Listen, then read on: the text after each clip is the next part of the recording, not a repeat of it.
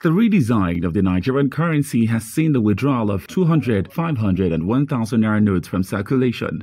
According to the West African nation's apex bank, the Central Bank of Nigeria, CBN, the policy was designed to mop up excess cash of over 3 trillion naira outside the banking system. But since the full implementation of the policy on February 1 and the deadline for validity of the old notes passed, getting the new naira note has been a challenge for Nigerians. The situation has left many with mixed feelings. It's as if now people are even using naira to buy naira.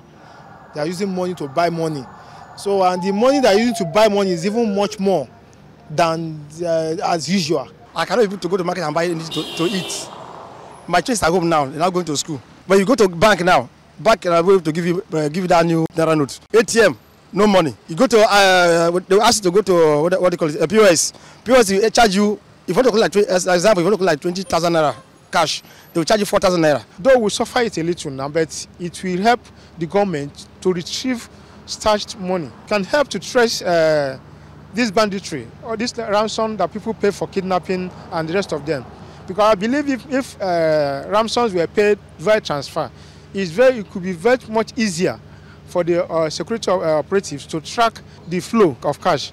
Experts within the industrial sector are also lamenting the policy. Francis Meshoye is the president of the Manufacturers Association of Nigeria. Inability of people to access cash, particularly for products that are not be easily procured by electronic transfer, will imply that stocks of those goods will be backlog of it.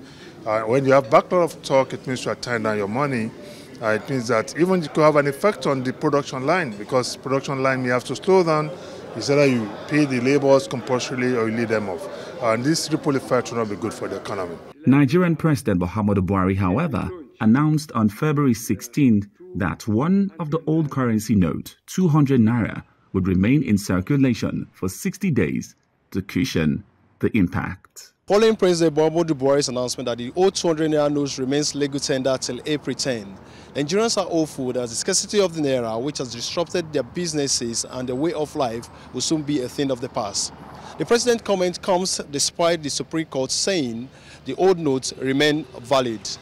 For African News, David Taylor in Lagos.